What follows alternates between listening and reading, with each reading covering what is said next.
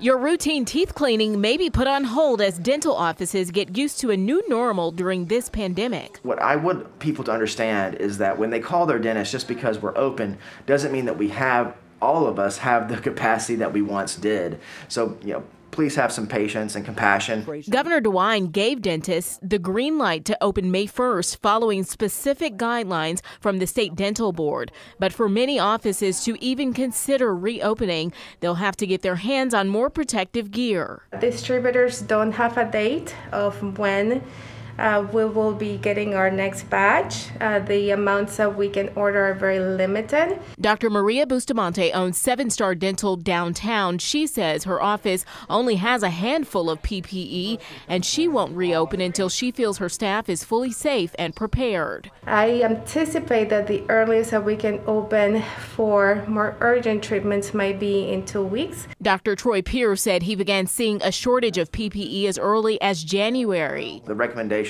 are to wear a level 3 mask with a face shield. Pierce's offices will be at about 75% operating capacity with new rules for patients, like eliminating visitors that come with a patient, requiring patients to come with their own mask, and ensuring spacing in the office and more safeguards. Employees also have new guidelines. Long sleeves, covering your hair, changing out your clothes when you get to the office and when you go home, not wearing anything out of the office at all.